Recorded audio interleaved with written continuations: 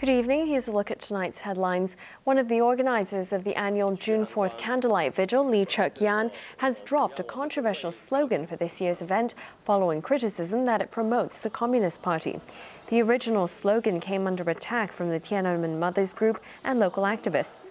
Lee stressed that the Candlelight Vigil was not meant to cause offense.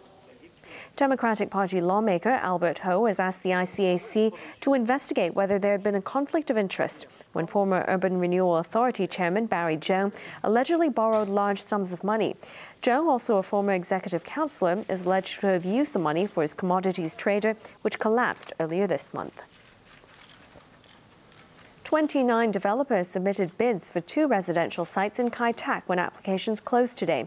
The sites will be used to build homes exclusively for local residents under the government's Hong Kong Property for Hong Kong People scheme.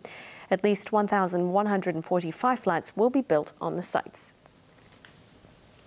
Join me for the late news at 11.